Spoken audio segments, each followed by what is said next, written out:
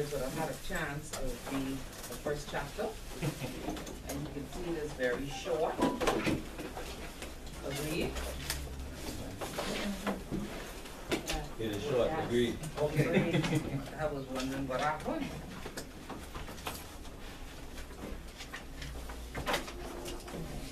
And would I be correct in saying that a lot of people have completed intro? Yes? No? You're starting in intermediate? Okay. So I usually begin by going around the room just to get a feel as to where we are. So we'll start from my right. Introduce yourself.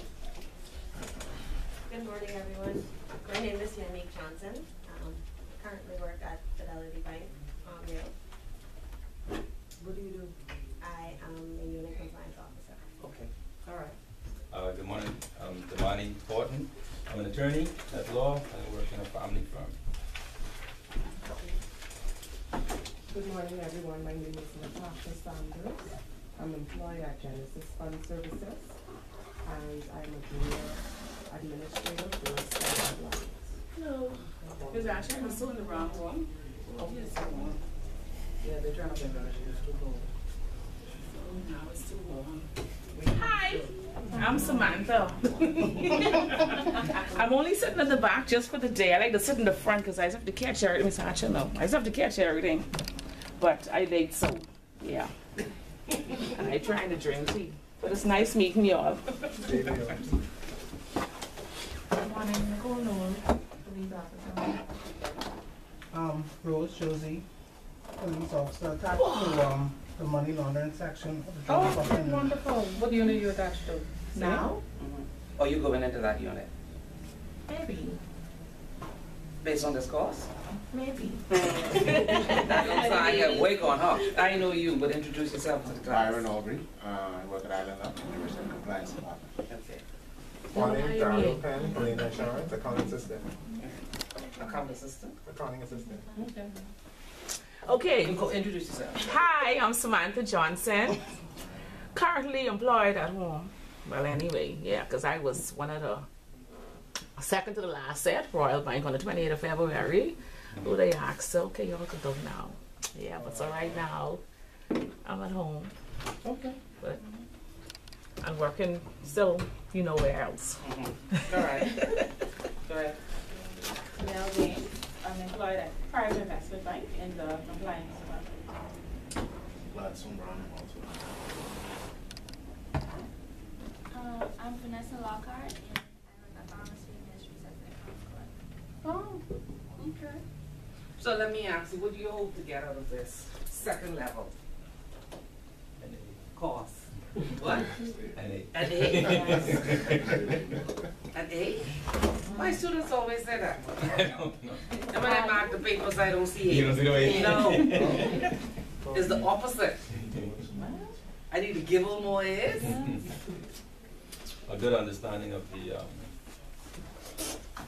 culture, if you will, of compliance and the reasons why we have that culture today. Okay. Okay. So I get a lot of questions from you. What about you? I want you to tie everything together, and I want it to be a smoother path to the next level. Good point. So you should have some questions. You know why I keep saying you should have questions, right? Focus me as to what it is that you're seeking to excuse me. All right? Anybody else? What do you hope to achieve? Why are you smiling? What do you hope to achieve? A better level of understanding of compliance regulation, actually how it relates to the gaming industry, because as you know, it's more tailored towards financial institutions. Not necessarily. But my understanding. Okay. I mean, I'm just saying, yeah.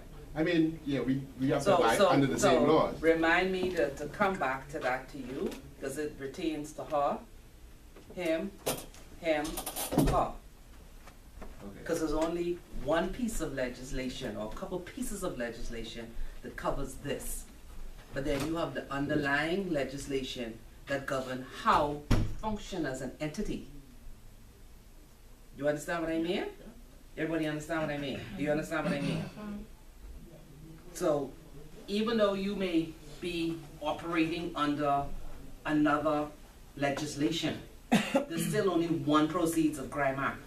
There's only one Financial Transaction Reporting Act that govern all of this money laundering and terrorist financing and proliferation of weapons. You understand? So it doesn't matter. Your job now is you have to take it and apply it to what you do. That's the hard part. And you can't apply it if you don't understand it, number one. You can't apply it if you don't read. This course requires more reading than the first class, which you did. And when you move to the next level, which I think you all are hoping to go to, it's even more reading. But if you take the time now to read, when you get to the next level, it will be a little bit easier for you. Because you would have the manual, but a lot of the references you're going to have to go to as your source, you would have read already. So the A is up to you. Morning. Good morning. Good morning. All right, anybody else hope to achieve anything different? You? No? You want an A? Anybody here is a boss over there, how you mean? Huh? I don't believe it. But Just putting it out there. You know. Okay, right. Where's the register? Thank you. And you're the last. And check this out. They called me yesterday, asked me if I want to come do some cleanup work for them. And what you do? Clean up as in clean up some accounts. Okay, operations treasury. I know.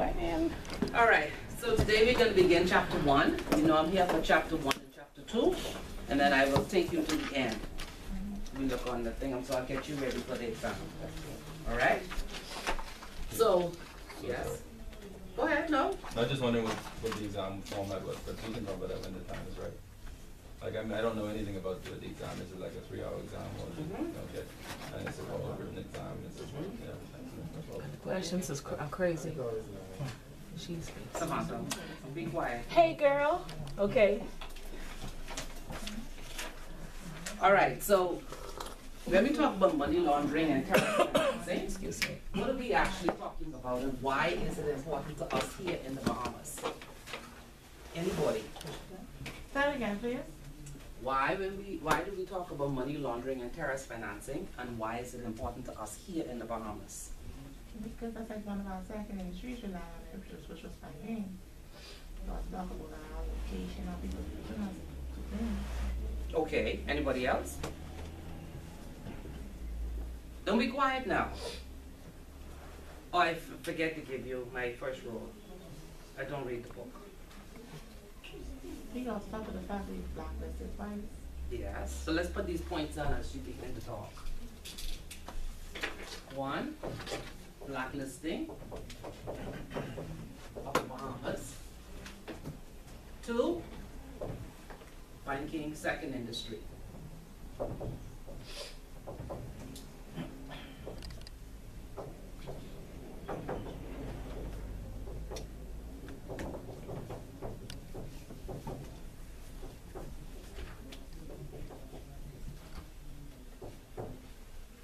What a wonderful essay question. But let's go. Anybody else? Why is this important to us? Why do we need to do it? Why do we have to comply? Because we already signed on to these things too. We thought about on Bahamas. Caribbean Financial Action Task Force, so we signed to comply. Okay.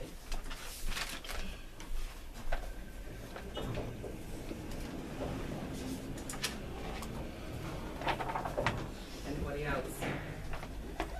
You have to eat your VDs before you come. Let's go. Could we say we just want people to get rid of their crimes? Okay.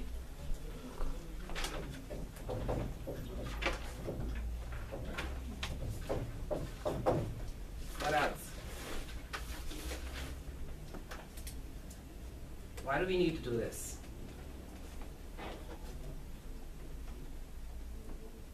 Reputation. Mm-hmm.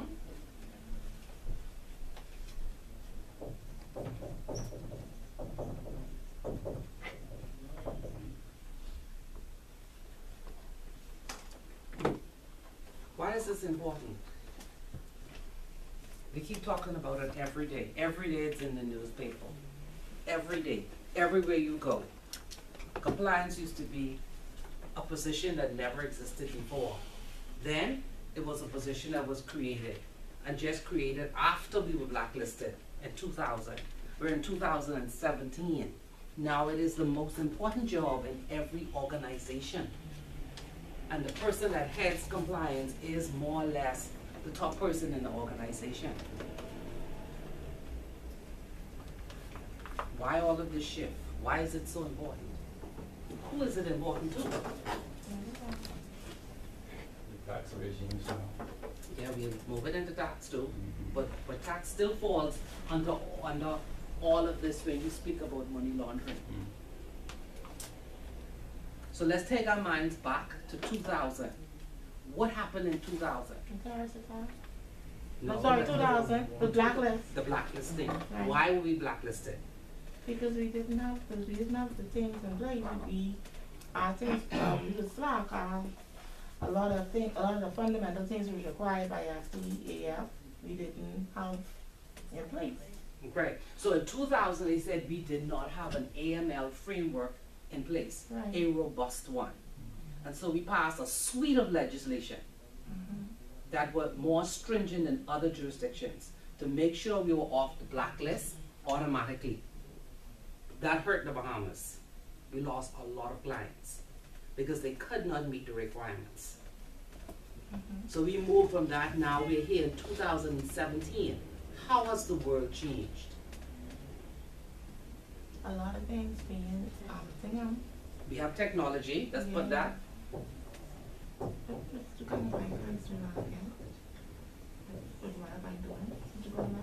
We have technology. What else we have?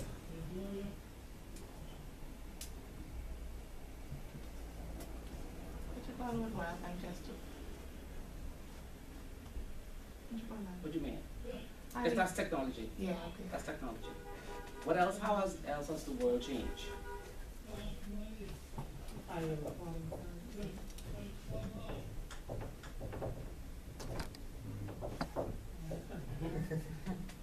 Because these link together.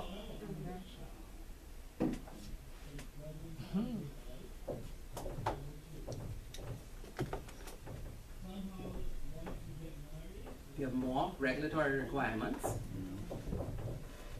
I will go to the point that you made. Yes, ma'am. We have more of the, I'll call it big countries seeking to fund their local economies.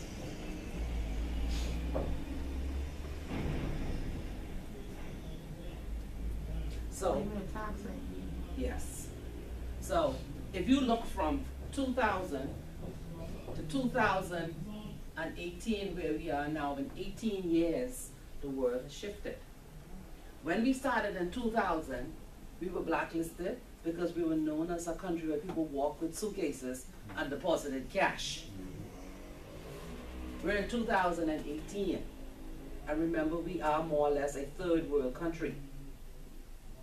Even though financing is our second industry and we have a huge amount of assets under management, we're still in a developing world. So here, we had people walking in with large suitcases. Here now, we have moved into a technology base because we, at the same time being a third world country, is trying to keep pace with the bigger countries because this is where their funds are housed. So technology-wise, we had to keep up. We may not be as technologically savvy as United States or England or Switzerland or France, but we have the technology to do it. So based on those changes, if we look at our legislation from 2000 to 2018, there have been really no major amendments to it. Time has moved on. And so when we look at technology, we don't have the drug dealers that were back in the 1990s. These are younger ones, smarter ones, who use technology. They're not going to walk around with suitcases of cash. How do they launder now? How is money laundering done now? Transfer. Credit. Wire transfer. Wire transfers. What else? The money laundering cards, debit cards. The money launderers, so they don't need to walk around with cash. Gems, jewelry, houses, yachts, boats. Because these are the generation behind. The ones before would have stayed in their country, stayed in their little house, do whatever it has to do, have middlemen bring the cash, and that was it. These are the grandchildren, the great-grandchildren of those people. So they're like you and I now. And they don't walk around with cash. They've grown up with wealth. They know what money is. They know what it is to buy. They know what it is to travel. So they will buy planes. They will buy yachts. They will buy homes all around the world. And they walk around like you and I because they have legitimate businesses. Some may work, some may not work. But the money flow through the legitimate business. So that's the challenge we face today. The next one. Because between 2000 and 2018, we had a lot of financial crisis. We had banks collapsing from overlending. We had people deciding to change the structure of the organization based on technology. And if we add to that the pressure from these countries finding out that as the economies expanded, they didn't have sufficient monies to maintain it. So if you look around you here today, people keep complaining that there are potholes here. This isn't fixed. That isn't fixed. Money cannot come just from customs. You have to be taxed in order to maintain what you have. So even if you look at yourself, if you do not invest in yourself, either buying makeup, going to spa, updating your clothes, getting your teeth clean, having your physical, what will happen? You deteriorate. And it's the same thing with the country. So, if we were to be taxed, the roads would be paved. If we were to be taxed, you see what I'm saying? You need more money. You have a huge civil service, they have to be paid. You have the nurses, they have to be paid. What is Well, that's how, Corruption is a ideally, that's mindset. how it should work. It should work, That's how it should work. Yeah. But again, we are a docile set of people. When you look in South America or you look in Europe, they are taught from grade 1. When people do not follow the law, you protest. We don't do that. Watch when you watch the news. What do you see people?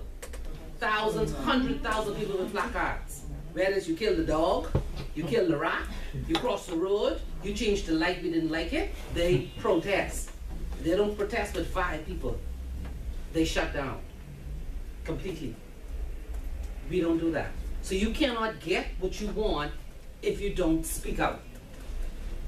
People keep saying it over and over again, but it will continue as it is unless we do something as a people. Because changing a government doesn't change a mindset. The mindset starts with you, the voters. So, all of this money laundering and terrorist financing and weapons now of mass destruction. Why are we looking at proliferation of weapons? Why is that important? You know what money laundering is? What happened? You know what money laundering is? We know what terrorist financing is. What is proliferation of weapons? I would say firearms are not sold in the Bahamas, they are illegal in the Bahamas. There's a great influx of illegal weapons Yes. circulating in the Bahamas now. Mhm. So it's causing a rise in crime. Yes. So on the international front, proliferation of weapons is high priority. High. And especially for the Bahamas. So when it was money laundering, remember when the first Prime Minister went on his television interview, what did he tell the people? When they say we're responsible for all of the drugs coming to the United States, what did he say? So y'all can't control them. So how a small country like we document. Yes, Yeah. that's what he said. That's Okay? right. That's right. And if we That's right. and it came to proliferation of weapons, what would he say? Same thing. Okay, so we're a country that sits in a very strategic location. Oh yeah. Oh, And yeah. that's why you see all eyes are on the Bahamas. That's a location. It's location. Mhm. It's strategic. Yep. That's where God placed us. This is where we are. And in order to survive, we have to fight. In order to fight, you must know the laws. In order to know the laws, you have to take the pressure from the international players. And that's where we are today. We have to fight. In order to fight, you must know what the international requirements are. So when you're dealing with any one of those three, you have to know what the FATF says that we are required to do. So at the back of your book, you will see the 40 recommendations. These are the international recommendations that every country must apply by.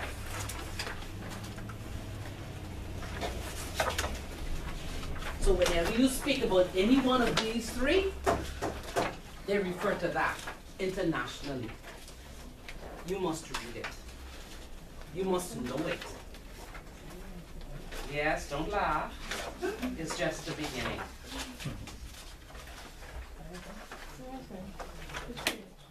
What's the first chapter in the Bible? Oh, there you go.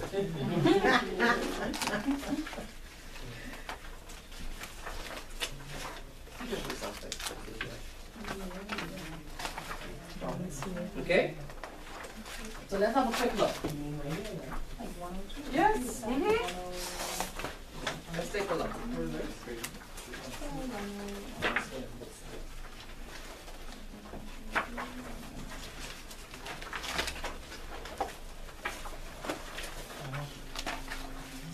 So what's the first recommendation? That every country must apply and comply with. What's the first one?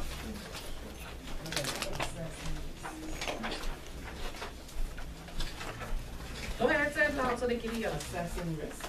Assessing risk and applying a risk-based approach. What do you think that means?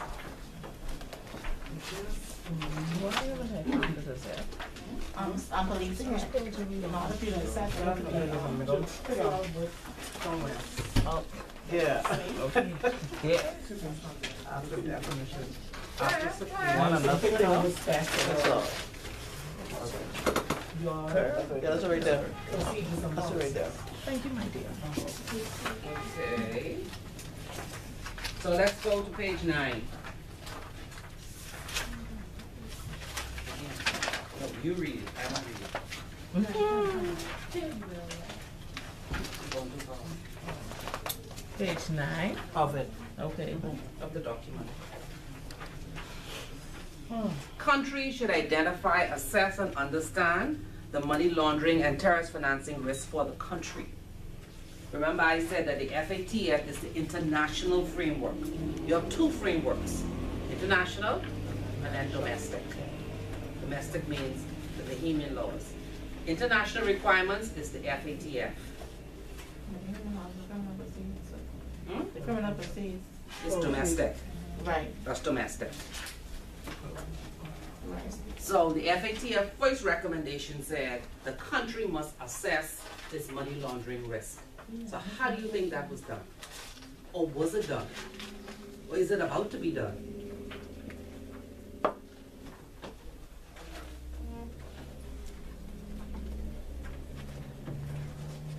Quiet, yes.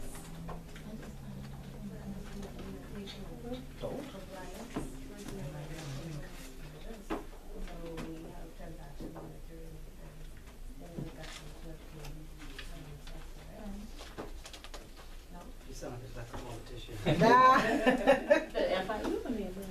You sounded like a politician. But it wasn't, it has been done, Mhm. but it has been found lacking. Yes. And so it is now in the process of being done properly. Yes. So the Bahamas took quite a while to assemble the relevant persons to contribute towards a national risk assessment. National risk assessment means that you must get a person from every sector in the Bahamas come together and assess what are the money laundering, terrorist financing risks. So the central bank issued their draft national, well, the AG through the central bank issued the draft national risk assessment of the Bahamas. In your email when you get home, you will see the link. The day you will get the first 30 pages. So you must go home and read the other 137 pages. What's the second book in the Bible? There you go. You must read it, because you have to know where we are holistically as a country. Where are we deficient? Because then you begin to see further down why we are doing what we are doing and why it is important to us. So it says the first thing is you have to do a national risk assessment.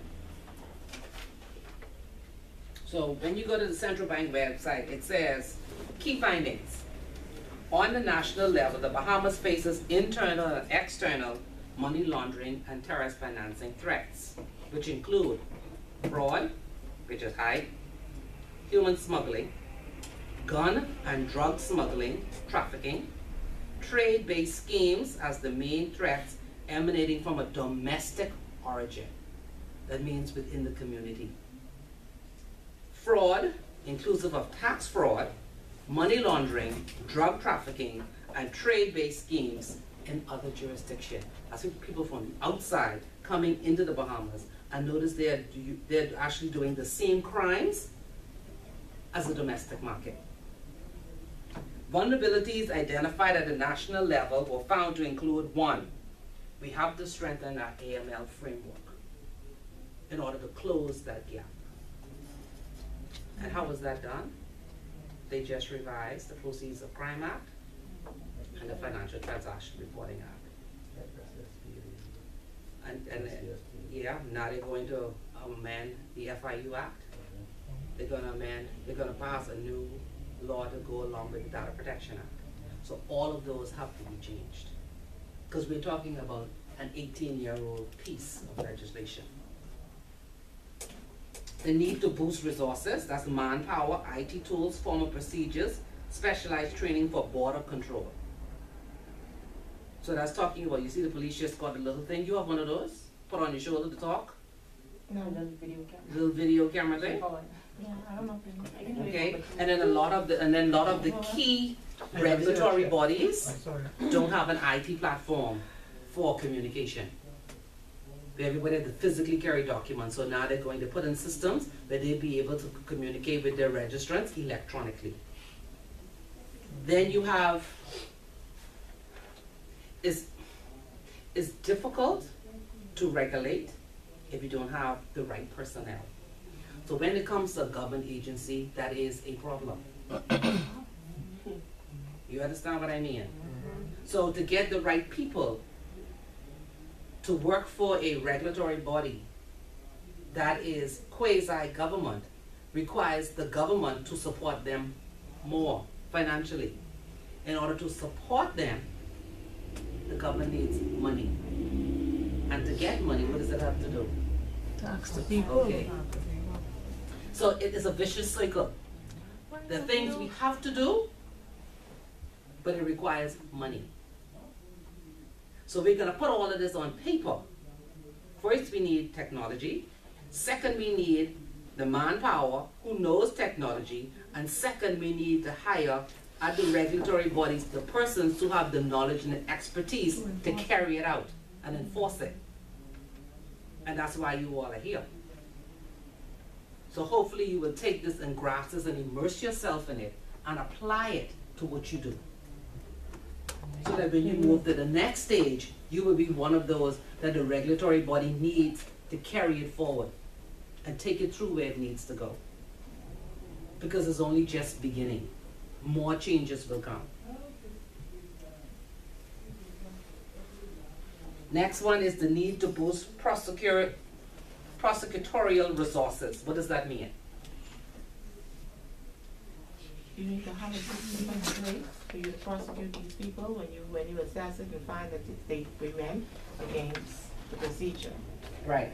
So you will see in the new Proceeds of Crime Act, one of the key things that jump out at you is that now they're gonna prosecute persons who knew that the proceeds of crime were from money laundering, but closed their eyes.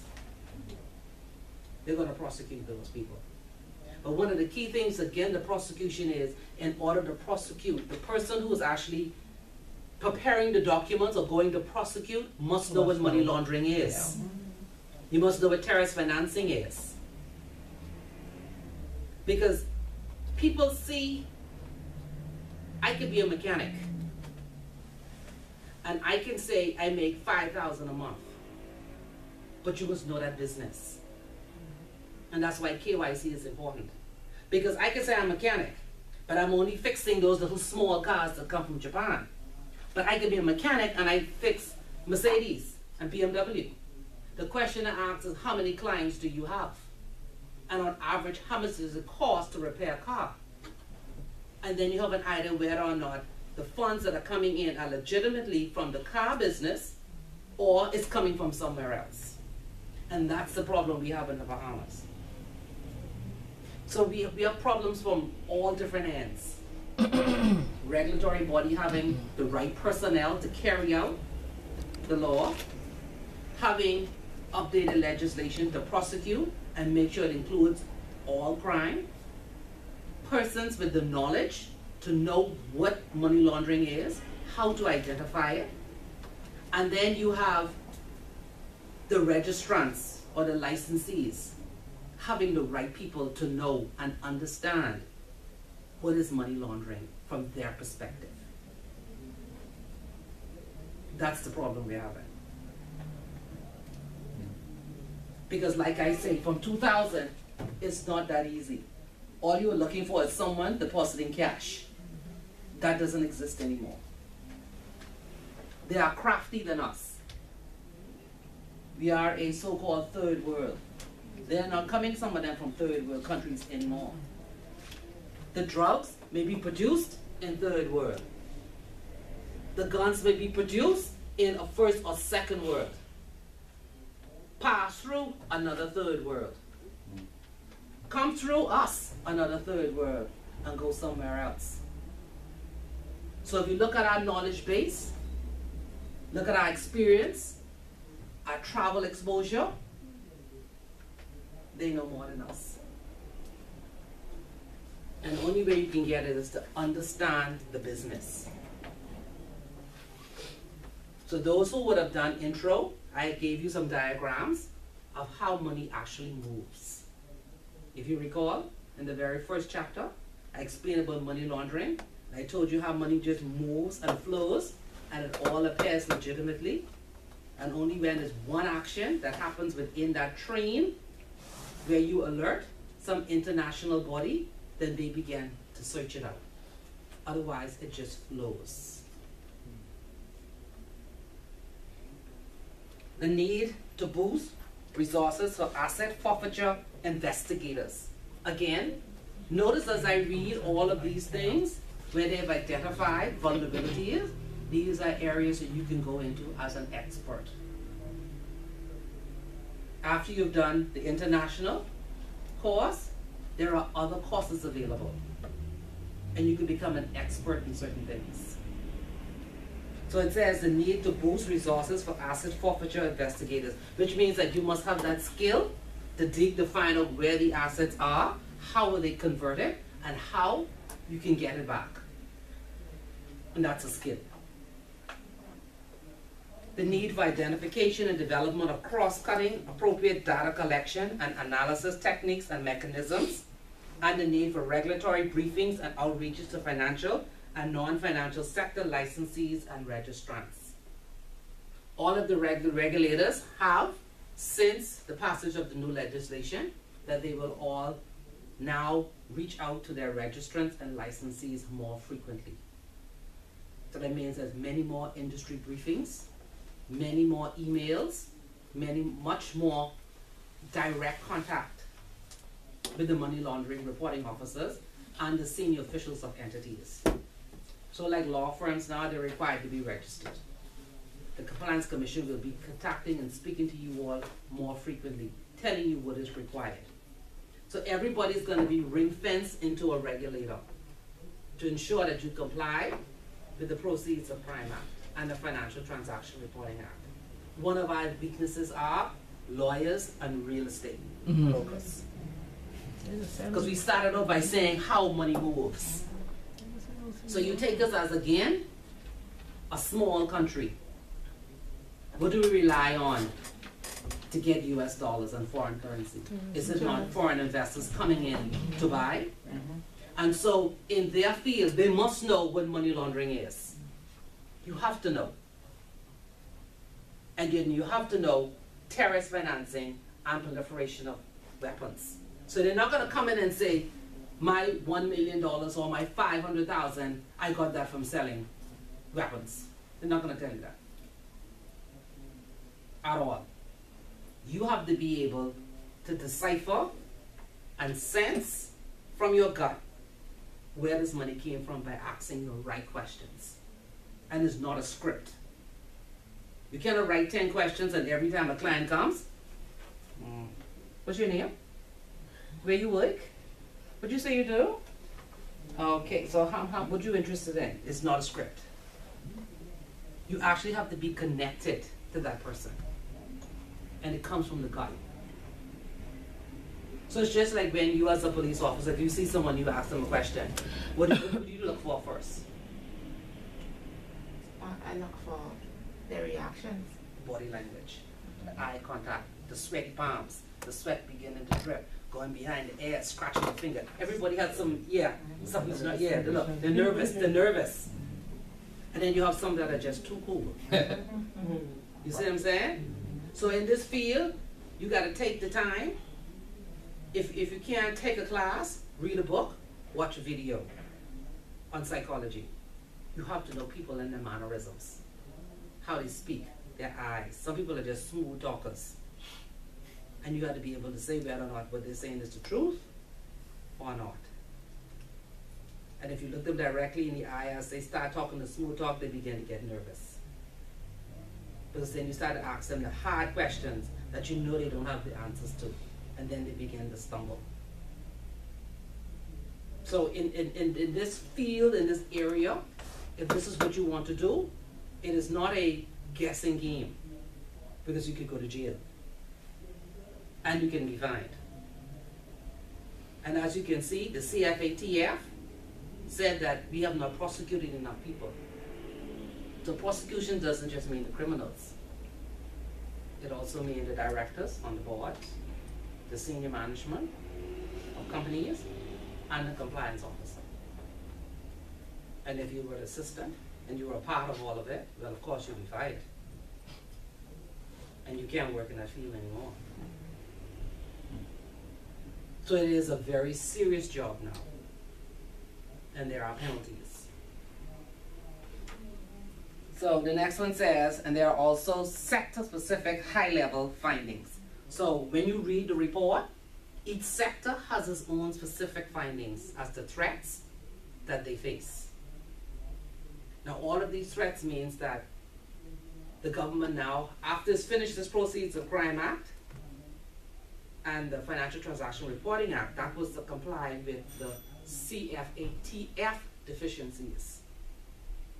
With all of these threats, now they have to go and look at how do we address these? What other pieces of legislation we need to amend?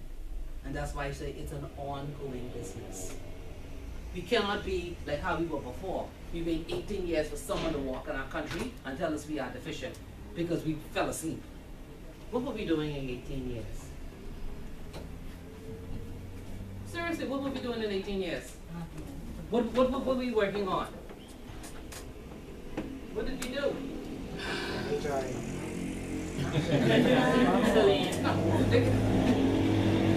What were we doing in 18 years? No, I'm serious. What were we doing? Seriously, what were we doing? If this is our second industry, what were we doing?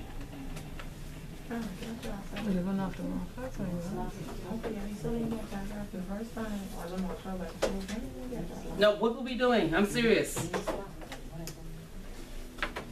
If you look at what you said has changed, and the world was moving ahead. We're now focusing on technology when all of the domestic banks have already implemented it. And they implemented it more than 4 to 5 years after their parent. So we're talking about 9 years in this gap. What will we be doing? Nothing. Because even all of our young people in school now, and all of the public schools, don't know technology. So how are we going to face the world, and how are we going to compete? So we have two gaps. The young ones don't know what to do, and all of us don't know what to do. We're all behind. So people always ask me why I always watch crime movies. That's what I watch. And I watch it to know the minds of criminals. I watch it to see body language, how they react, what do they do. Because I find that a lot of movies, once you become a movie watcher like me, you know, movies that are just someone thrown over the head, and movies that are actually based on things that actually happen in people's community. And then you will see how people launder money. Because everything is normal. I use the same one as a mechanic shop, a high-end mechanic shop. But I have friends who come, who need favors, who bring their cars to me, who more or less say they have 5 cars to be serviced, and money moves. So here in the Bahamas, you have to learn how to detect money laundering.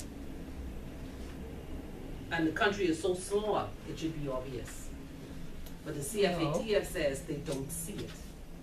Because we're so small and everybody knows somebody who could tell somebody what to do. But if I mean, I'm not saying that's right, but if you keep that perception, we will die.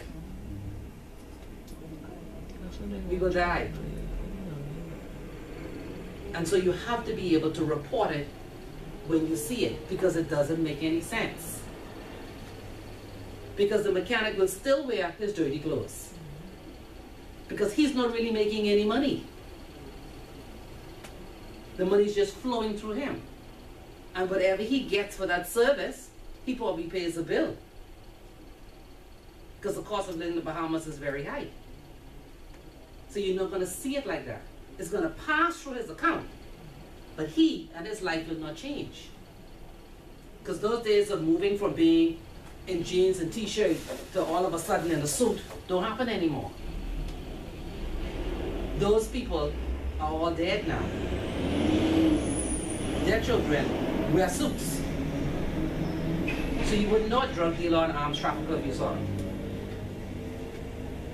You may meet the man who carries the bag. You may meet the person that does the boat. But these are the things that we're cognizant of. So this is the National Risk Assessment. And I've given you the highlights of what the government says that they're facing. So this is a work in itself. Then you have the FATF recommendation that you must know. That's the International Bible. Oh, why your face look like that? This is not that difficult. So then it moves into money laundering and confiscation. Then it moves into terrorist financing and financing of proliferation. And financing of proliferation is an area that the Bahamas did not focus on in 2000. So now they have to focus on it. The pressure is on us because of gun smuggling in the Bahamas. We don't make it. We have no parts to make it, but it is here. And when you look at the different types of weapons that the police is seizing, it tells you where they are coming from. It doesn't matter that it's not in the press. If you read and you watch television, you will know they're not made here. But they are coming in. And a gun, as you can see when you watch any World War movie or any army movie or any movie to do with action, they come in parts. You clip them together. So you're not going to see a box come like when you watch the fake movies with a big crate and they're all assembled. It doesn't work that way. Unless it's a country to country buying guns, which is different because it's a legitimate business trade. But when you're doing smuggling, you're sending them in parts. And it's for the person at the very end who will put it together based upon what you want. So look at the type of guns that come here. Where do you think they're coming from? Maybe that's the police, and it's like Iraq and the rest of it. I mean, who uses guns all the time? I mean, why would a Bahamian need an AK-47? Who are they shooting? Bulls? Cows? Horses? You don't have any of those things. They shooting the police. I know what I'm saying. They have no and the thing is that they do not understand the force of these weapons. They think it's a toy. It is not a toy.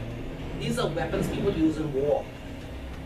But the point is that they are going somewhere or to someone for whatever purpose.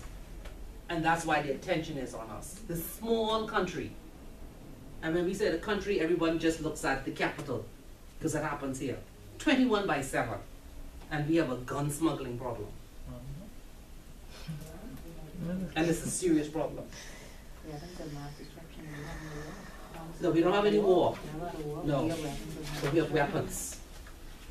And so if we can have gun smuggling, then we can have people who will actually transship material needed for weapons of mass destruction. Think about it now. Because for us, as always, it's a pass-through. It's a money-making business. The same way we do human smuggling. We don't care what the product is. You carry it where it needs to go. In order for you to pass it through these waters, that's what smuggling is, you have to pay the price.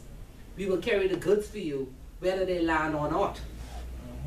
You get a deposit, and you get the balance.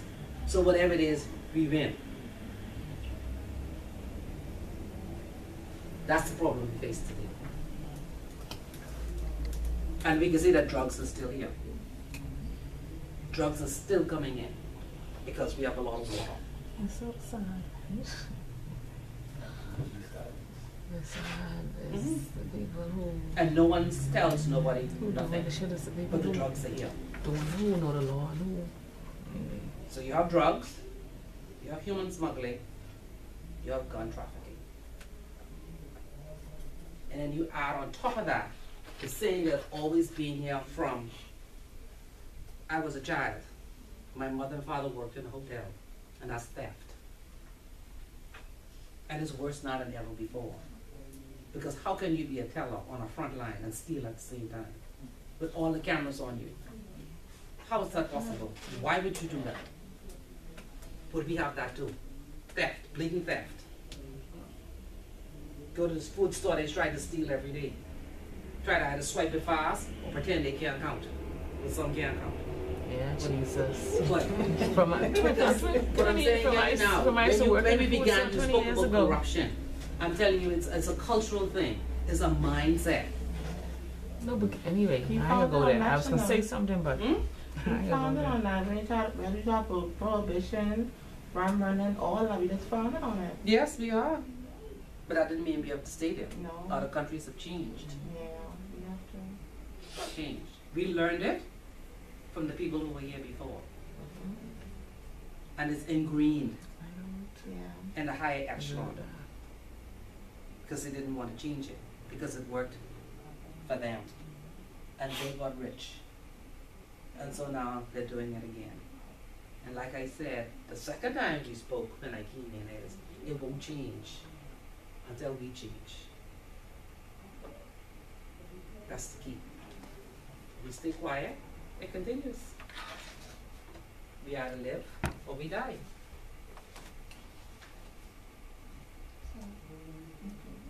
So it's a decision that we have to make.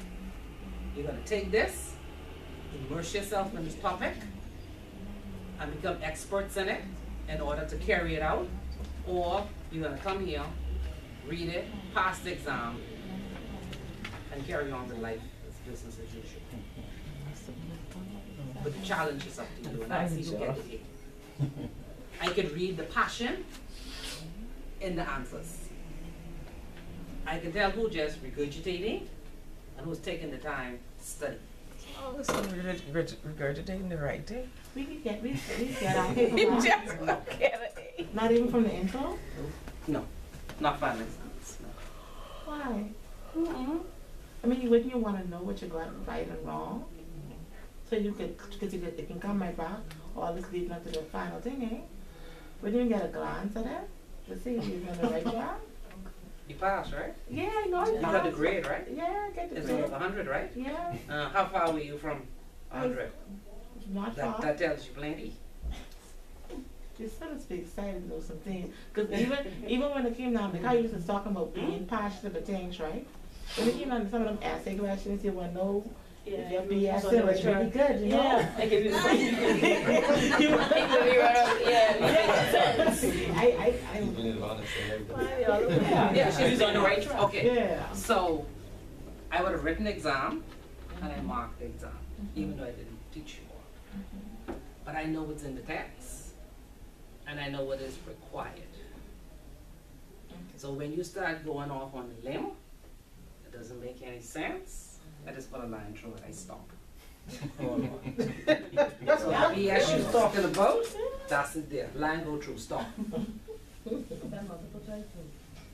They was kind of close. No, No, man. they were not. You had a question there talking about the majority. You had a question that this is still freaking me out. You got a question that asking about. You say if the majority of money laundering is terrorist financing, it's the most of money laundering is terrorist financing. Like 4 questions, and it's like, what you want? What was the right answer for that? I don't remember, but see, again, that's what I'm saying is understanding, not memorizing. I'm most of the majority still freaking me out. Is understanding. Because when I write the exam, I'm not writing the exam based on verbatim. It's do you understand what it is? That's the key thing. And so a lot of people could only regurgitate the points. If I ask you what are the predicate crimes to proceeds of crime, what are the predicate crimes for money laundering that's in the Proceeds of Crime Act, what would you say? Some people said 1, 2, 3, 4, 5, and just drop them down. No. What does it mean? That's how I know a difference between someone who will get 10 out of 10 and someone who will get 4 out of 10. Because you just drop them down, you regurgitate it. But if you took each one and explained what it is and why it is a predicate crime, then you get 10 out of 10. What's the difference? It tells me you understand. Yeah, but when you want you to give me pressing for what's in the time, book. it's actually Because then I might really as well give you trying the book to. test. When you pressing for time, you're really trying to expand. 3 hours? All right. 7 essay questions. Okay. All right. See, it's 3 hours sound long to you because you know that this stuff. You was, you know. 7 essay questions in the room. When you press for time, you just listen what you know is true. All right, first, the exam is on the whole book. See, Right? right there. Right? The Right exam there, is that's on the the whole problem. book. First thing. The topic is just one topic. Money laundering and terrorist financing. You know what that is by definition. You know what that is by definition. Then it only spoke about KYC, the role of the money laundering officer, and then the international requirements on a skeleton. So if we talk what we did today, what do you think my question would be on next time? That's the question on the board. What have we done in regulations? That's the question on the board. So you see how much things we have discussed today on just that? So if I gave you an essay on that question, you cannot come and give me 3 points out of your head because it's a big topic. Exactly. So, Miss. So unless you start by giving me a thesis statement as to what you think are the most important ones, when you start dropping here and dropping there and dropping there, it makes no sense to me. Because we did these by going around the room and casting ideas. We were brainstorming. So now you read the chapter, you look at the points we made, you look at the question that was posed, and you in your mind formulate how will I answer that question. The key point based on what I do. So for a police officer, they will look at these points and they will apply it to what they do. Because when they will write based on their experience. And that gives me a better understanding that you know. And when I say know, doesn't mean what's in the book, but you can apply it to what you do. Now for you who work in operations, for you to answer this, you would take this as an individual. So what about you? Wake up. You wait before. You see what I'm saying? You're going to write this from the passion that you feel as a citizen and the business that you are in, the industry. Why is this important to your bank? Why is everybody running around like they're crazy? Why are they walking every day going to a meeting? Why is the Attorney General keep calling people to come to a meeting? Why is this important to us? And the answers we've already gone through. Second industry, you're trying to survive. So that is how you answer a question. Mr. Archer, what you said is correct. I'm not disputing that's not correct in the right way, but I'm just saying when you have a certain amount of time and you have a certain amount of questions and you have to go in depth with all those questions, that time don't be sufficient. Because it's so It's much preparation. to know. Yeah. Even though you're reading it, it's still, you're still required to memorize some things, because some things you need to know the definition too, and then you can, like, talk about it in essay form. Okay, I can stop you right there. The first thing is, after each chapter when you go home, if you're not going to do it today, you're between now and next Friday, because next Friday night you're going to read chapter 2. You need to go. Yes. No, what I'm saying is, if you're gonna make this the second step in the journey to become a professional, you have to immerse yourself in this. So you cannot wait until the week before the final to start memorizing definitions. It's too late, right? So you need to start knowing what money laundering is. You did it already in intro. You know there are 3 stages. You've already been through that. So you don't have to do that anymore. You're now at a higher level. You're looking now at why is all of this important to us and what are we doing now? That's what this first chapter is about. So by the time you get the final exam, you should have an idea what the 40 recommendations are. You don't have to know them 1, 2, 3, 4, 5, 6, 40. You must know in essence what are they about. What do they cover? Then you should know where the Bahamas is on its national risk assessment.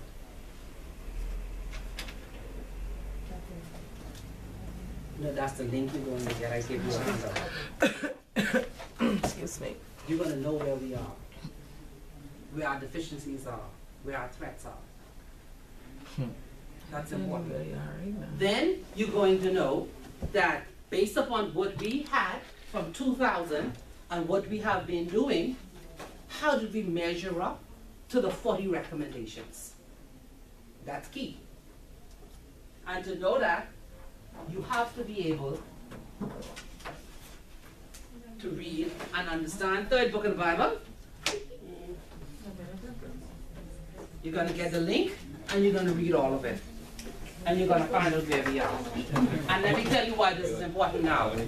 If you go to the next stage, which is the international one, you don't have time to read these. So imagine if you just decided to enroll in the international one. You'll have to read the 40, that one, this one, and many more. Because you have 2 assignments to do and 1 final exam. And as we said when we walk around, people said A is very hard to get. Very, very hard. And you only can get it if you know it. An examiner looks for the same things I'm telling you. So I'm training you now to put your mind in the right frame to get there. That's what they're looking for. They want to see what's the latest legislation. Do you know what's happening in your country? Do you know what's happening in your organization? What is changing locally? What is changing internationally? And how does it affect what we're doing on an international scale? And how does it affect your country? That's what they're looking for. To get an A. Thanks for that tip. I wouldn't be so going back. Why won't you be doing it?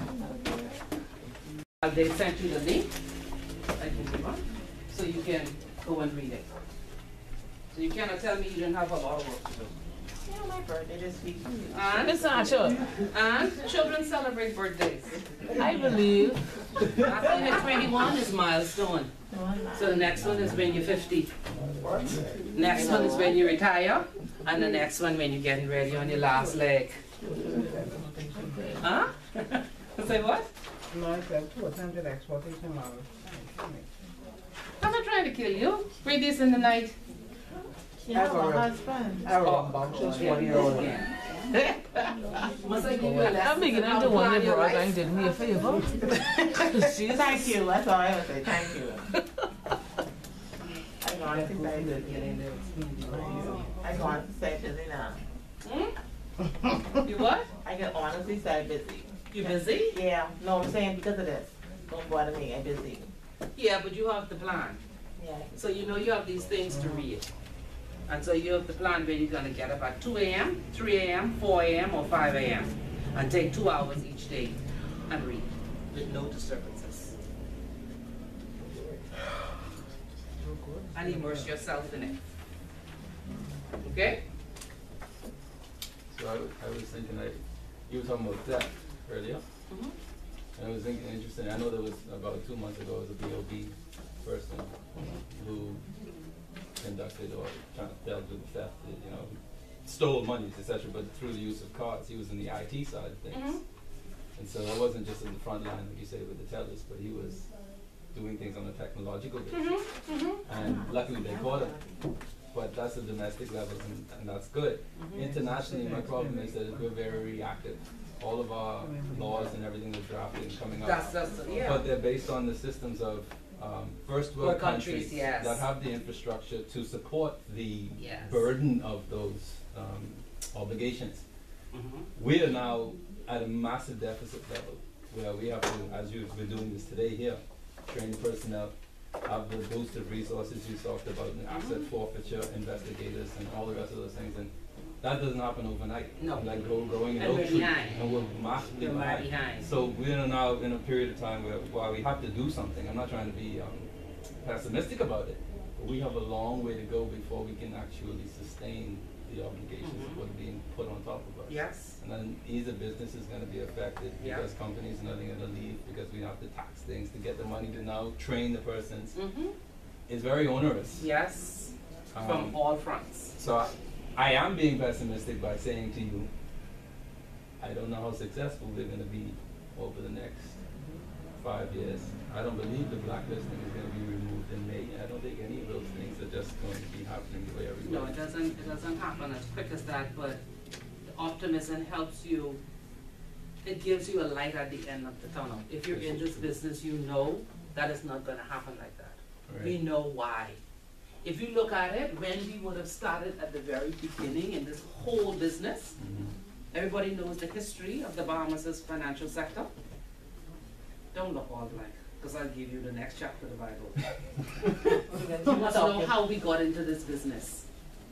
Because all these people are doing is reclaiming what came here. That's what they're doing. At the very beginning, this part of the world was the place to go to secure your money in the time of World War II. And we grew an industry out of it. Of course, we weren't in charge then.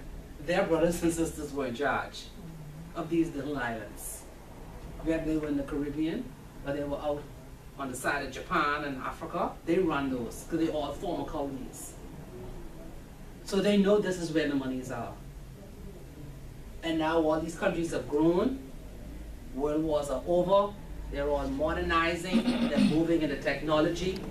They say we need the support from the money from all your parents and grandparents and great-grandparents that they stored over here. We want that back. War over. So we would have, our whole economy is based on that sector. So now they put pressure. So making 80,000, 100,000, 110, 150, 120, but you go back to make 20. Go back to other countries So they like create. India, where you make $100 a month. Go to countries where you toe the line and get you a loaf of bread for the month. Them suckers, that's what they want. Think about it. Look at us compared to other countries. It's a surprise when they walk here and they walk on Bay Street. They're stopping. Mercedes, BMW, Rolls Royce, Jaguar. Like, where's this money coming from? Where they come from, you don't see those cars. And they are from some of the big countries. They can't afford them because they pay taxes. 40% of your income go to income tax. That's not the other tax when you buy things like that. That's not the tax when you go over the bridge. They need the money that's outside the country to support their way of living, which is not our way of living. You get paid, you take it all home. Besides a little small NIV that everybody complains about, because that's not real tax. So the pressure is on us. Therein lies the problem. Yes. So you have the big pressure now, what he's talking about, which has to do with tax evasion, tax avoidance. And then you also have the problem with all of these criminal elements still coming to the offshore jurisdiction, but again, not by bags of cash, but using technology and the products and services we offer.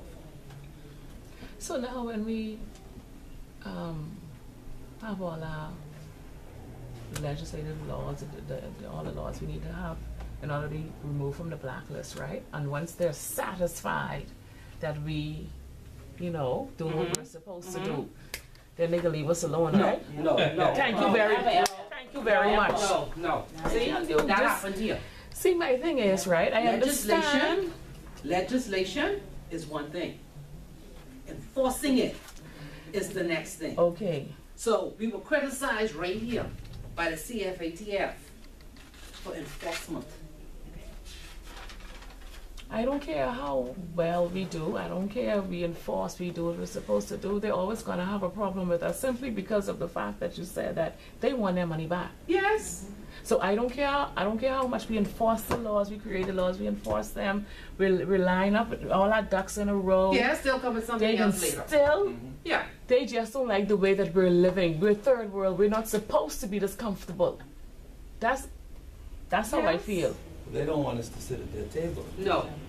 And they know that Thank we you have the very potential much. to do so. So all this garbage they're doing, mind you, unfortunately because of our position, we have to fall in line basically, because of the world and all that stuff, right? But we know this is nothing to do with. But unfortunately, we have to. If you look at it from a domestic level, what are we going to replace it with? That's why I say it's unfortunate for us. That's why It'll be like when you watch a movie. It'll be like when you watch a movie. All cars stop. You understand what I mean? All those with luxury line of cars, they stop. Because there is no money to support that second pillar. Question. What will happen if we don't get removed from this blacklist come May? Die. That's So let me ask you a question. From history, could you think of any other country that was blacklisted for let's just say 3-4 years in comparison? Because I know with us, we was blacklisted and we got removed. In comparison, any other country you think of right now who was blacklisted, let's say for 2 years straight? Give me a comparison so I can know where we stand in this. The only other countries I know that had deficiencies would have been the countries in Eastern Europe. But they get pillows. But their background is different from us. Exactly. Because we come together. We may be individual countries, but we come together in terms of if you have the support from, like Cayman, they have Britain. Right. So Cayman legislation will come out like that. The rest of us look at it, change a few words, and pass it. That's what we do. Because if we had to sit down here and write that ourselves, one, it'll never get finished. Two, it will not pass. No.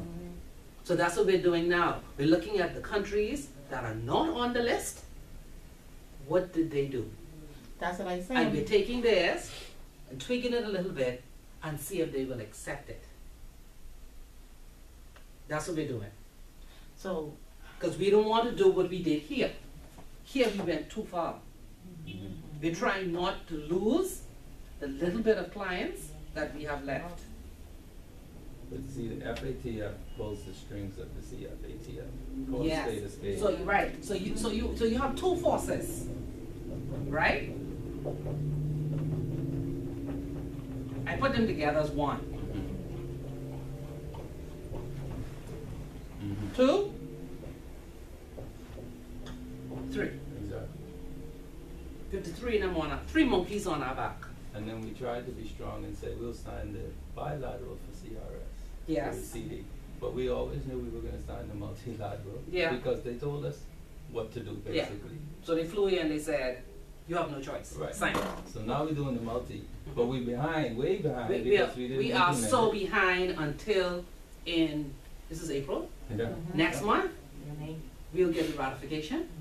And September 1st, we have to submit. Exactly. And so that all of the citizens who have not voluntarily disclosed when we release on the 1st, depends on how much tax they have to pay, all of those accounts will close. So my problem is we're trying to sit at the table, but we ain't playing with the same set of cards. No, you can't. You never will. Exactly. So it's just that you're trying to play a game of poker. And you're sitting around the table with a bunch of seasoned people who've been playing poker for 10 years. You pop in, you never played before, what happen? Unless you have great luck, you will lose all. So what we're doing then, sorry, this is the way I'm thinking about it. What we're doing then is trying to find new industries for ourselves here by complying with what's done. Yes, No yes. pun in compliance, but, Yes. right? So that we can continue to survive. Yes, So we need other industries. yes. To support this one, Right. in order to keep it alive. Because we'll go corporate tax, then we'll probably go income tax. Yes, yeah. Corporate tax. So we need people who have knowledge on taxation, people who have knowledge on investigation, people who have more knowledge on cybercrime. And that's why you need to know money laundering and terrorist financing and proliferation of weapons. And that's why this class is important. What happened? Nothing. nothing. I think Yeah, it's I try to begin the first class so you can put it in context and not see it in a vacuum. And these are just notes on the chapter. Because as you go through each chapter, I want you to apply it to what we are dealing with. So if we look at the FATF, which is, this is international, this is Caribbean, but we know that it feeds through here. You have the 40 recommendations, which you have in your hand already, right? And when you go to the next level, you will see that the FATF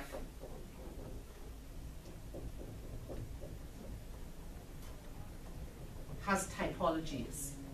And typology means that they have gone out and done their research, and they have reports on various threats that affect their recommendations. So they have one on diamonds, smuggling. They have one on piracy.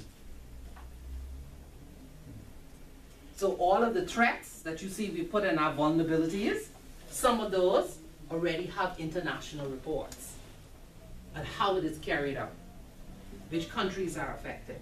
Those are the typologies. You also know that the FATF carries out evaluations on the countries to see where they are in complying with the 40 recommendations. And based on that, then they will tell you what the deficiencies are. So how long they was giving us these, let me ask you a question, do they give deficiencies and warnings before they do blacklist? Or they just come up on you and evaluate you and then blacklist you if you ain't meet the requirements? No, you're not blacklisted under this one here. This one here, you are monitored. Which means that the Bahamas has to send responses to the deficiencies, what they're going to do, and they do it over and over again until they feel that you've addressed it adequately. Then they come back and test again.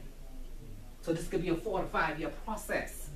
But we have to get rid of this, because this means that we are not meeting the 40 recommendations, which means that we are more susceptible to these.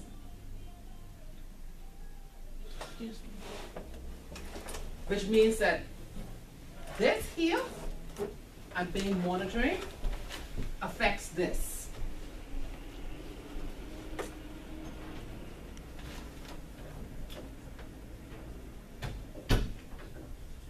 It affects that.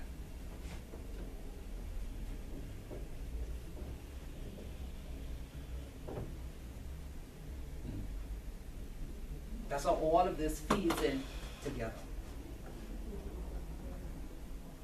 So This is about you already have the report from the CFATF that you're going to go and read, 137 pages, and you'll see where we're deficient and what they are looking for, where our weaknesses are in the 40. So if I give you an essay question to discuss at least 3, depends, I don't know the number yet, of the deficiencies and how the Bahamas is seeking to address them, you should be able to answer them. So that's on the Caribbean front. Now when we go here, another international front, we have to deal with the base erosion. We have to talk about corporate tax.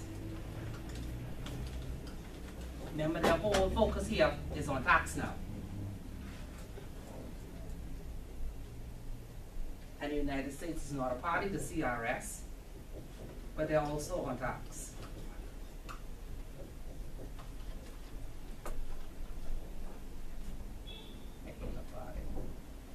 All right? So based on this here, we have a new Proceeds of Crime Act and a Financial Transaction Reporting Act coming up soon. Amendments to the FIU Act. I think the Data Protection has a new act. It's not going to call something different. Some data protection, something. And the Compliance Commission. So where do we stand now, for the Bahamas in terms of getting off this blacklist? Are we doing what we need to do? Blacklist is here. This is blacklisting here. This here is monitoring. Here, we're in compliance. And I'm going to put a question mark there because the United States, in conjunction with the OECD, will now be looking at the reporting, and they're now in the phase after we've already reported for the last 2 years. When they get the one for the 3rd year, they're going to be sending back responses to the various countries because they have time to do investigations. Okay, so this one here will be beginning. This one will be coming after that. They will speak to each other. That's all this is. We all know that. Okay. That's all this is. So you, being the biggest offshore market in the world. Because all the first world countries trying to pull everything from the Yes. world markets countries. and all the rest of it. But yeah, we're waiting on responses from countries to tell us whether we are deficient. yes. But remember now with the United States, with their offshore market, and they're about to introduce another offshore market, right? We have a lot of these people incorporating companies here and depositing it down here. So both countries are looking for their money. Or you have these people here incorporating countries here and coming down here. No matter how you look at it, it's coming here. Passing through here like the drugs, or staying here.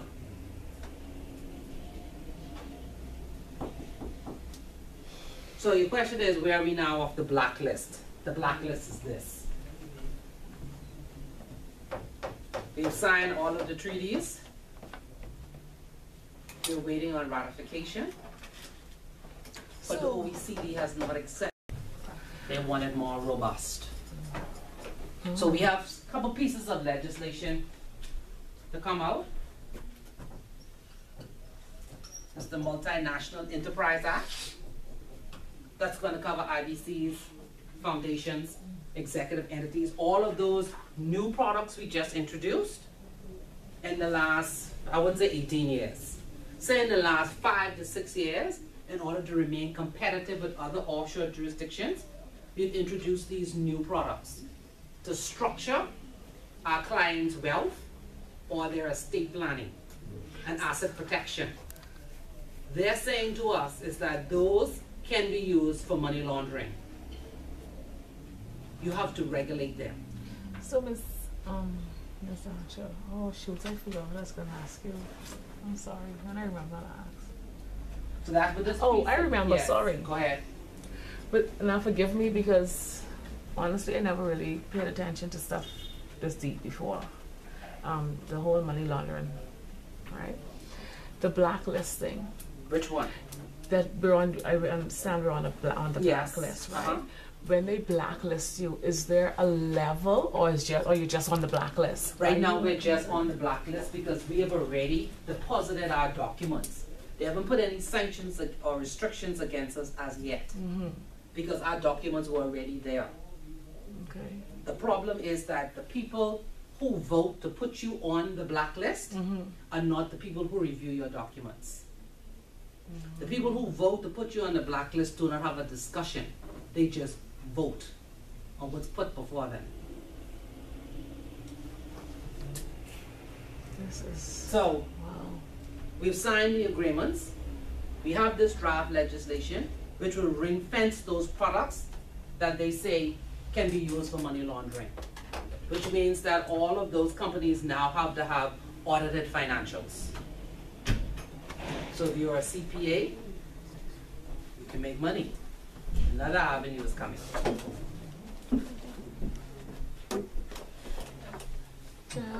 If you're in the compliance world, then you have to understand those products, what they are used for. If you're in the legal profession, you already made your money on incorporating it, but you may have to find other products that they can use. And then maybe you have to become creative to find another product that doesn't fall within the ambit of those, because they actually list them. And it includes international charitable organizations, which of course falls under terrorist financing. So they ring fence all of those last products and put them in. So that's what this does. This attacks our products and services. So that also show trust companies. And I put your IBC, foundations, charitable organizations, and the B's, Bahamas Executive Entities. Because you know we could use the Purpose Trust, which is our next new product, on the charitable organization. So they've just ring fenced them all. All those new products, they say they can be used for money laundering. They've also said that those entities must have an economic presence in the Bahamas. And the draft legislation explains what that means. So remember in 2000, when they came with a suitcase of money, they also said that the number of banks in the Bahamas was huge. And they said that because on every wall there were a lot of plaques. They don't want any more plaques for these companies. They must have a reason to be here. They must have a residence. They must have staff. They must contribute to the local economy. Which is strange for an IBC, obviously. Yes, it is. So that means that the persons that own IBC now have to spend more money. Which means I'm out. Which means I'm out. If I'm not really making money with it, I'm out.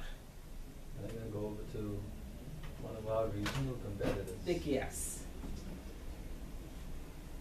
Who don't have to do, who can do what we do, but don't have to do what they do because they have parrot. We're on our own. Oh, there's so no one here. that is We're on our why it's like Yes. Okay. Yes. Oh, okay. And Okay. the other ones Okay. that are like that. I always wondered why they were like that. Yeah, because they fall here. I They always, fall here. okay. And they're just the children. Okay. We sit over here in this water by ourselves. There's no one to call. There's no red phone and there's no gold phone. Okay. None. That explains a lot. You're here by yourself. In a dinghy, in the middle of the ocean, by yourself, with the sun on you. And one piece of bread they give. And one piece of bread and one jug of water. And they're telling you, and no oars. And they're telling you, row You know, this, or swim. this stuff. And that's how you look at it being realistic. That's how we are. We're in a boat, in the middle of the water, with the sun dead hot. And they say, row. But you know what I think? So where you going? You going left? No. You going right? Going down. Yeah, you going down? No, we going up. They have fun. But you see what I'm saying? And you have to be real about what's happening. I used to believe that having a relationship with the Caribbean, of which the Caribbean don't actually consider us to be a Caribbean. No, Because we we're don't. not. No. Right? Would have been beneficial to us, but in fact, they are more of a weight Yes. around our neck. Because you have to look at it. I know a lot of you would have been on cruises and stuff. So if this is us, and this is, let's say this is the rest of the Caribbean chain, what do you see? A lot of them have their own currency like us, but they're not on par with the United States. They are far away from the USA. A lot of them have European visitors, but their way of living is not the same as ours. You don't drive there and see, lines of Mercedes and BMW right. and Jaguars and That's right. houses and gated communities and That's you don't see right. that. People don't have private planes pull up on the lake. You don't see that No. unless you're looking at an all non-resident community. You don't see locals with that kind of lifestyle. Yeah. So to them, we're not a part of them because they're still in the struggle. So when they say us, that's them, not us. And you can remember in the past, most of these people came to the Bahamas for training for what they do. So they've always looked up to us. Yep. So that's where we are today. So this is a good profession to be in because you learn a lot. But you have to keep abreast of what's happening in the world. It's quite interesting. And that's why I said at the very beginning, you have to immerse yourself in this. Because you have to know what's happening on all fronts. And how does this affect us? What is the Bahamas doing? And what do we need to do differently? So if you've never taken the chance to read anything about technology, it's time to start it now. If you've never taken the time to learn about gun smuggling, you can do it now. If you don't know about money laundering and how it happens, you need to read it now. The same thing with terrorist financing and the same thing with human smuggling. You have to read it to understand how all of this comes together. Because like we said, people just pass through to go where they need to go. Either coming this way, going that way, coming this way, going that way, coming up, going across. It all However, affects us. I think, if I can remember correctly, you mentioned something about them getting more stringent with our border protection and stuff like that. Okay, they really need to. So we can't build a wall. No, I know we can't. It's not possible. No, I'm just saying the measures because I've been watching the series on Netflix. Border protection, actually, it's called, and they were highlighting how the United States, the things they do to protect their borders, the different things they encounter. How can we protect the borders? How? The things they We gotta pay more encounter. taxes. Yes. Well, How we definitely. gonna buy the boats? Mind How we you, gonna pay the staff? remember now, Miss Archer, we don't mind paying taxes if we can see. That's a different issue. Well, we know that, but I'm just saying we don't mind paying taxes, So if they're gonna tax us, then do what you said. Now, It's this gonna be again, done. yeah, but that could be that's a different issue. That's a different issue. Yeah, it's a different But to issue. protect I'm our just saying we borders, don't mind paying the taxes. We have to get resources, that know how to protect our borders. That's the first thing. So that's a knowledge-based issue. Then you need equipment. And equipment is expensive because, again, we don't build boats. Nor do we have the parts to build the boats. Nor do we know the technology to build a boat. We gotta buy it. One boat could cost millions of dollars. Where we can get it from? And look at the priority of things we have to do. Yeah. Think about it now. In this country today, is that a priority on a scale of 1 to 5? Do we have that kind of money to go for boats? If right now the second industry is dying, the first one is dying because Bay Street has not been revitalized. Tourists complain there's nothing to be done. The rats are bigger than the dogs. People need training. People don't know what service is. There are big issues. Children come out, can't read, can't count, don't know how to dress. We have problems. On Netflix show on Pablo's on drug lords, and Pablo Escobar's their first episode. And it has he bought an island in the Bahamas, and that's why you see the planes in the ocean. They would use them like burner phones. Yeah. They would just crash land them, basically, leave them there, and then Let's go. disseminate the drugs Yeah, do what they have to do. into wherever, USA, here, whatever. As you say, a pass through. It's a pass through. But But they're coming by air, Yeah. land, submarine. They come because we only have water. But we can't police that. We can't police it. So. Because all we have is water. Now, if you say you transshipping something to the United States, you don't need to go by air or by land. And most likely you'll go by land. Because by air, of course, you need air traffic controllers. But if you're going by land, then it's border control again as you go through each point. But guess what? You don't have to use the highway. You could go underground where you're not stopped unless the police stop you for either your brake lights, your headlights, or your speeding. And you can transship until you get to the border where you need to go. But in the Bahamas, you fly over the air and any little dinky plane passing by. But wasn't there at one point when the U.S. was here monitoring a lot of that stuff, like back in the 80s, early 90s? They were on some of the outer islands. Where they had They're still there. They're They're still there. It doesn't seem as if their presence is really. They're still there, but you gotta, it's like everything else. On a scale of 1 to 10, what's important to you? If you have your orders that there's a large shipment coming in from so-and-so, am I really gonna watch the one little load that's passing by? No, I'm trying to catch the bigger fish. So you know when that little plane says in the past N1562, that belonged to so-and-so, and they only carry in half a bale. I don't want that. I even know when that land. I know where that's going, but that's not the one I want. Remember now, in the past days, you catch anything with fly. Today, with technology and strategy, you get into the source. Notice the arrest recently. They're not on a little small drug trafficker on the corner, you know. They arrest them, may send them to jail for 6 months, or let them go. Because I don't want you. I want the information you have to get the person that's behind it. You're not important. That's why people still sell drugs on the street. You're not important. I don't want you. I want the head man. Because when I chop off his head, then I kill the business.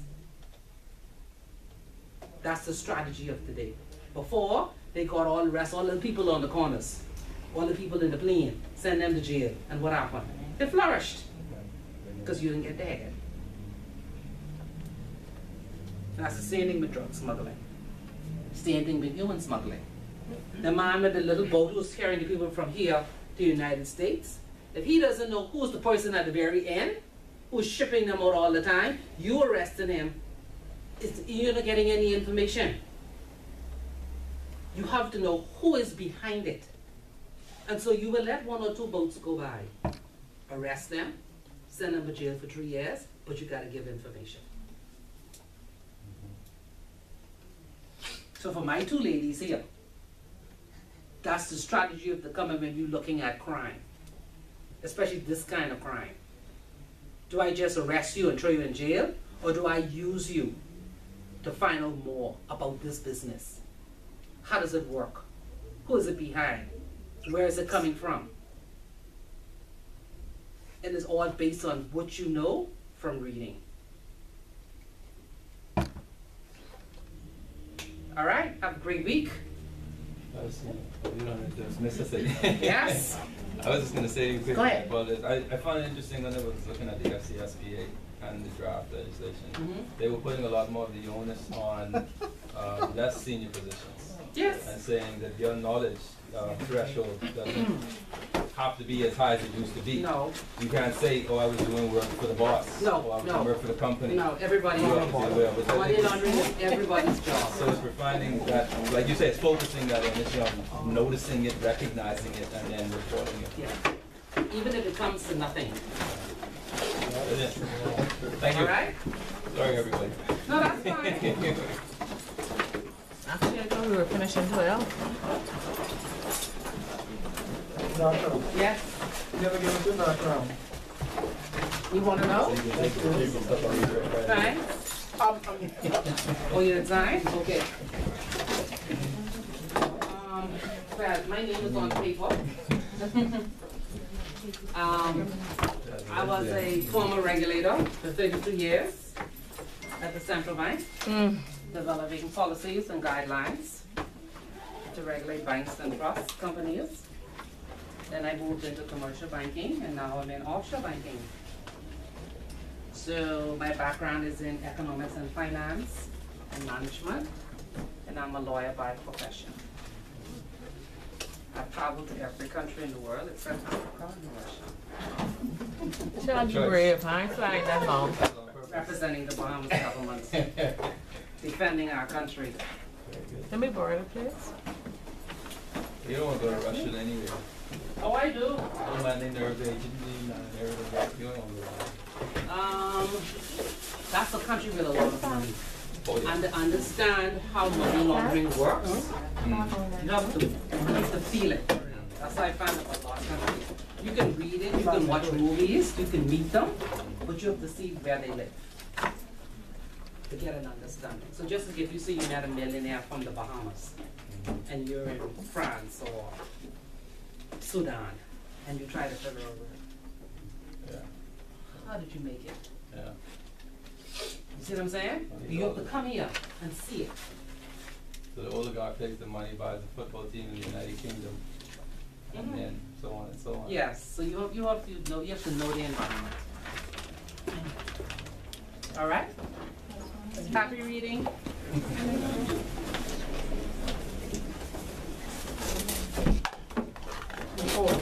What's the sheet? Sign it. Right here. Thank you. I think I got your number. Thank you. Send any pictures? Okay, Okay, put in this thing. Take pictures of people. Why?